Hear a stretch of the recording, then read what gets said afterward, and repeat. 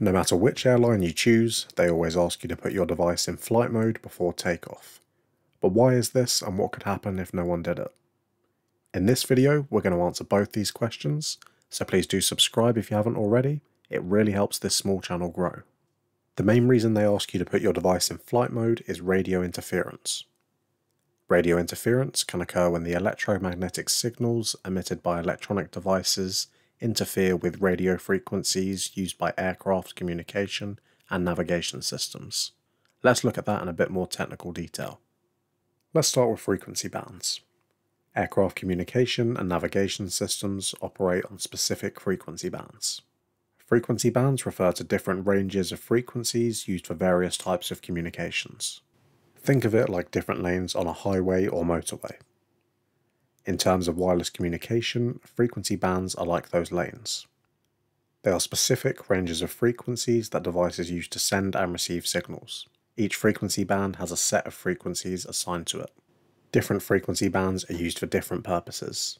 For example, cellular networks use specific frequency bands for voice calls and data transmission, while Wi-Fi networks use different frequency bands for wireless internet connectivity.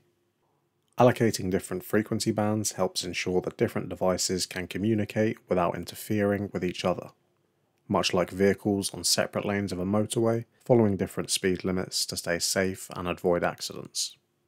The VHF, or Very High Frequency Band, is commonly used for air traffic control communication. As we've mentioned, electronic devices, including smartphones, tablets, and laptops, also utilize various frequency bands for wireless communication, such as cellular networks. If a device on board uses the same frequency band as the aircraft or air traffic controller using, this could cause the pilots to lose contact with air traffic control or hear static or low quality audio when receiving audio from them. Any of these things occurring could cause pilots to misunderstand crucial information, such as when they're clear for takeoff or landing. Electromagnetic signals from electronic devices being in the same frequency band as the aircraft can affect more than just audio communication with the ground. Aircraft encompass a wide range of onboard electronic systems, including flight management computers, autopilots, and electronic displays.